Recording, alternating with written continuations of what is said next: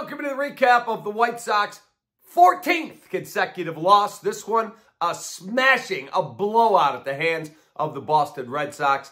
I'm David Kaplan. It's brought to you by our great partners at Wintrust, the exclusive home of White Sox checking, and the exclusive home of that super cool White Sox debit card. Click on the QR code on your screen or go to wintrust.com/White Sox.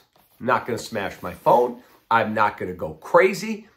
It's actually bordering now on pathetic. My producer on radio, Shay Norling, is calling it the quest for 24 because the all-time losing streak in Major League history is 23.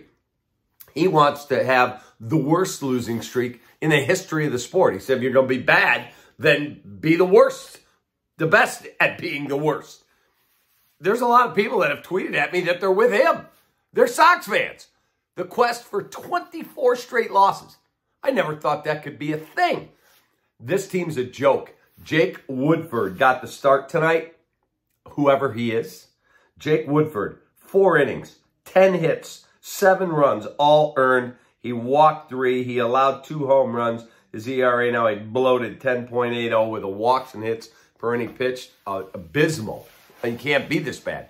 2.40. Folks, they're a train wreck. They're an embarrassment. They're a civic embarrassment.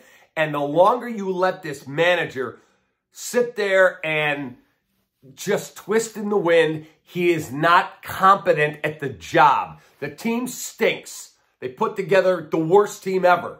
But that manager, I would love to know when he went in for his interview and he met with the committee of White Sox executives, what could he have said that they went, that's the guy. We got to hire that guy. Because that guy's awful. He is truly awful. An awful manager. He's got an awful roster to work with. I'm not telling you anybody else would win a lot more games. But that guy needs to be put out of his misery. It is now pathetic. It's bordering on embarrassment.